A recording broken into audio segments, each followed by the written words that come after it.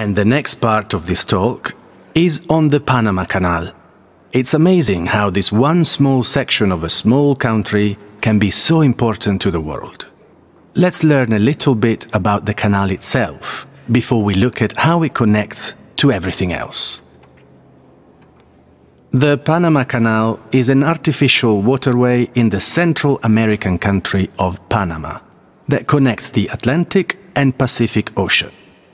It is only 82 kilometers long. If you go around South America by ship, then you need to travel another 15,000 kilometers. So the canal saves a lot of travel time. It takes around 8 to 10 hours to cross the canal. The French started building the canal in 1881, but they couldn't finish it. The project was started again in 1904 by the United States, and the canal was finally finished in 1914. Many people died while they were building the canal, some say up to 25,000.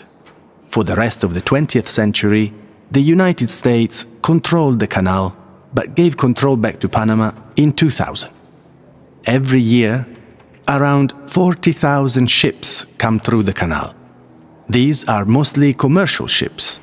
They transport goods for trade between Asia and America, or Europe. In 2016, the government of Panama made the canal bigger, so that now 99% of ships can pass through it. Let's now turn to the role of the Panama Canal in the global economy.